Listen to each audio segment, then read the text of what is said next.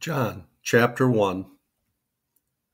In the beginning was the Word, and the Word was with God, and the Word was God.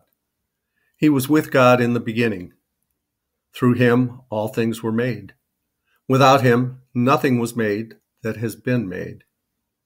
In him was life, and that life was the light of all mankind.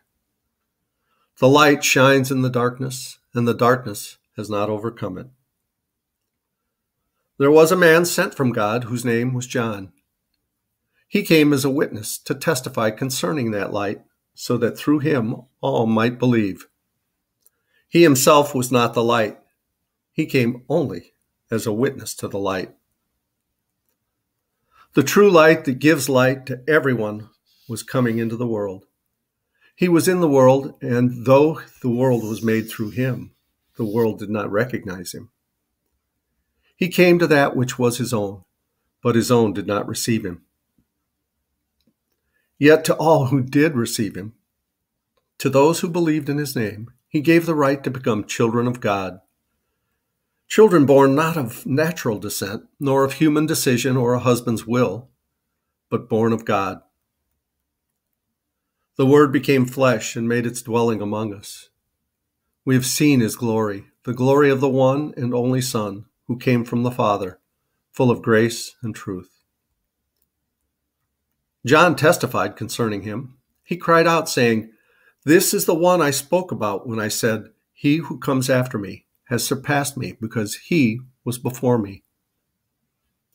Out of his fullness we have all received grace in place of grace already given. For the law was given through Moses. Grace and truth came through Jesus Christ.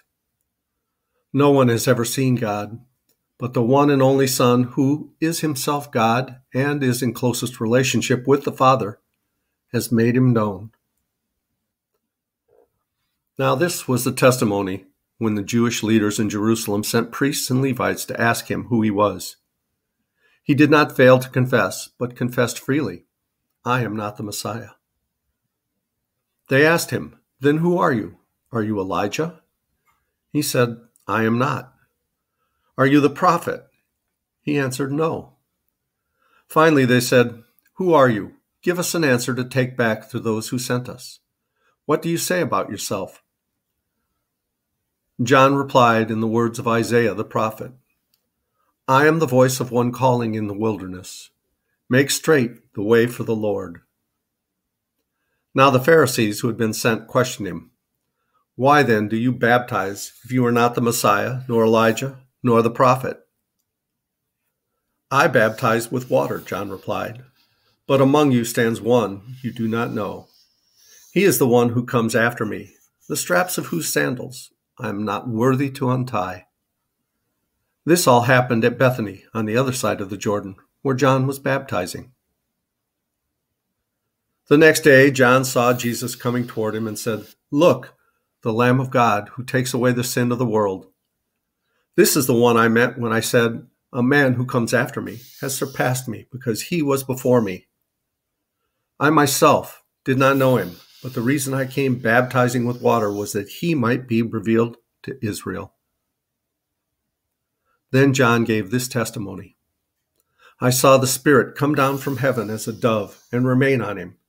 And I myself did not know him, but the one who sent me to baptize with water told me, 'The man on whom you see the Spirit come down and remain is the one who will baptize with the Holy Spirit.' I have seen and I testify that this is God's chosen one." The next day John was there again with two of his disciples. When he saw Jesus passing by, he said, "Look, the Lamb of God." When the two disciples heard him say this, they followed Jesus. Turning around, Jesus saw them following and asked, "What do you want?"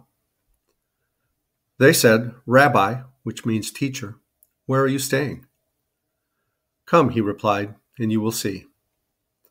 So they went and saw where he was staying, and they spent that day with him. It was about 4 p.m. Andrew, Simon Peter's brother, was one of the two who heard what Jesus had said and who had followed Jesus. The first thing Andrew did was to find his brother Simon and tell him, "We have found the Messiah," that is, the Christ. And he brought him to Jesus. Jesus looked at him and said, You are Simon, son of John. You will be called Cephas, which, when translated, is Peter. The next day, Jesus decided to leave for Galilee.